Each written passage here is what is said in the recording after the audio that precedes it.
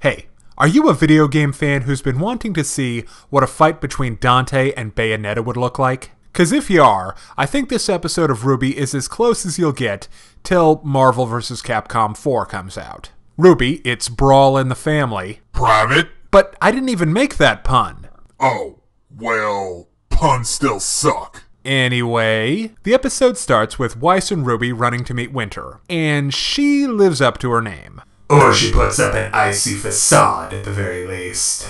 But this family get-together is crashed by good old Uncle Qrow, whose fight with Winter is only stopped by the timely intervention of General Tin Man, who whisks the both of them off to an unproductive discussion about what Cindy's been up to with the Wizard of Oz and the Good Witch of the North. Finally, we see that Cindy's program gives her access to various computers when an infected terminal is used to log on, and she can now select which combatants fight in the tournament. So she throws Emerald and Mercury up against Team Coffee's Coco and that teenage half-giant dude.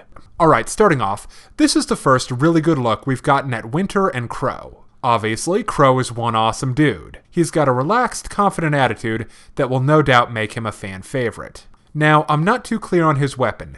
We've heard that he uses a scythe like Rwby. But here he's got a sword. My guess is it turns into a scythe, so it's got like 3 weapon modes, which is cool. Also, he seems to have Ruby's speed. Alright, now on to Elsa. Winter is confusing. Honestly, the goal seems to be to outdo Weiss in every possible way. She's got 2 rapiers instead of 1. She has more crazy magic powers, and she has those glyph thingies. She also has that trademarked Schnee attitude, authoritative and dismissive. But she seems to care about Weiss, in a weird way. They're not an affectionate family. But Winter's cool for a high-strung military official. Okay, now I need to get into the storytelling. There's a trope called Chekhov's gun, or as J.J. Lens Flare Abrams calls it, the mystery box. Basically, it's a thing that'll be important later, and these are littered all over Rwby's story. Some examples include, but are not limited to, what is Adam doing? What is Penny's true purpose?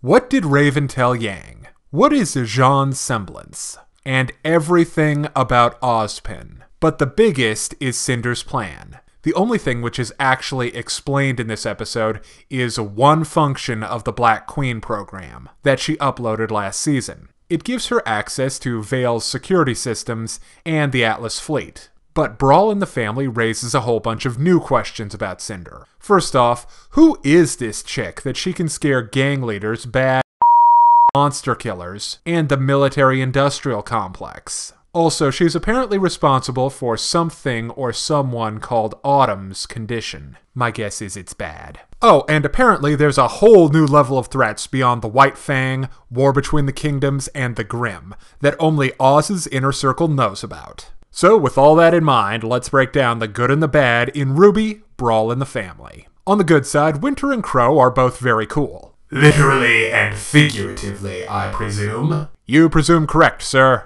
And we get a pretty sweet fight out of them. And there's also some nice comedy from Rwby and Weiss. But on the downside, I'm getting mighty sick of being kept in the dark about what Cindy's actually up to. And what little we learn in this episode only makes things more confusing and convoluted. But hey, this episode's still fun, so I give Rwby, Brawl in the Family a 4 out of 5. Now be sure and come back next time for my review of Rwby Season 3, Episode 4. And if you're interested in reviews of anime, movies, TV shows, comic books, or video games, check out my channel on YouTube at StupidPrivate913, or find my Facebook and Deviantart pages for video updates and more. Thank you for watching.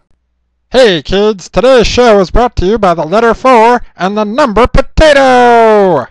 I'm a stupid private.